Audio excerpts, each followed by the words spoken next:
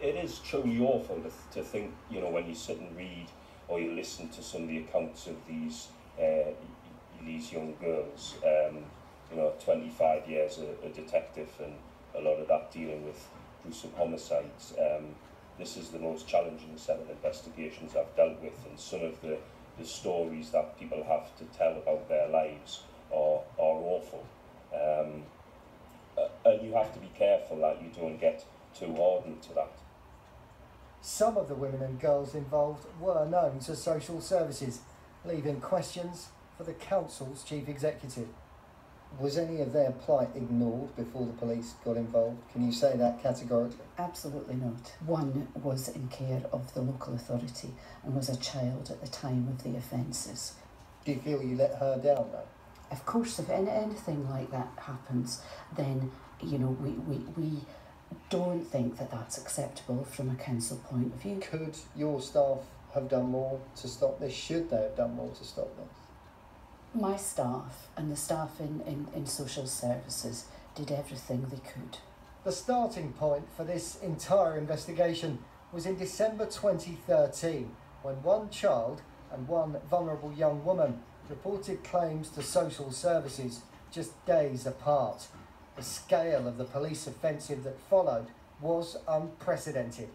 Visits were made to every taxi company, pub, hotel and guest house across the county. Leaflets put into the hands of thousands of people to urge them to share any information or suspicions they might have. But police used one other extraordinary tactic to try and crack this case, and it almost ended disastrously. A convicted child rapist, identified only as XY, was paid almost £10,000 over almost 2 years to spy on sex parties where abuse was being carried out and serve as an informant for the police. Acting as an informal taxi driver, he claimed, I was chilling with the boys. I would get them know where they pick up the drugs, where the parties were. He told the court he went to one or two of the parties but claimed to have left before any abuse took place, adding, because I knew what was coming, before it was coming. His evidence, though, was ruled unreliable and dishonest by a judge. Defence barristers in the final trial of Operation Shelter at one point arguing unsuccessfully that all the charges should be thrown out because of it. Northumbria's Chief Constable, though, has firmly defended the use of a strategy he admits he signed off on. Do you stand by the decision to hire a known child sex offender to act as an informant on this, and not only that, pay them nearly £10,000 to do so? It's difficult. It's extremely difficult.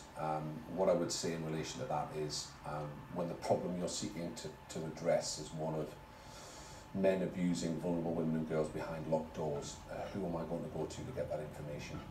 Because it isn't a figure in authority. It isn't a law-abiding member of society.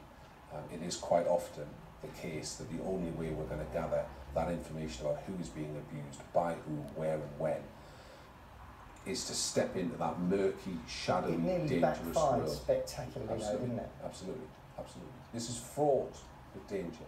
There are risks at every single corner that you turn in relation to this type of work. Would you do it again? Absolutely. But I recognise how hard that will be for some members of the public to accept. That's the world that we have to step into if we're going to drive this problem out and put people behind bars where they belong. Arguments over this aspect of police work will continue, but what's undeniable is the dark truth that Newcastle streets have joined an unenviable list of places where this kind of crime happened, and according to the police, maybe still is happening tonight.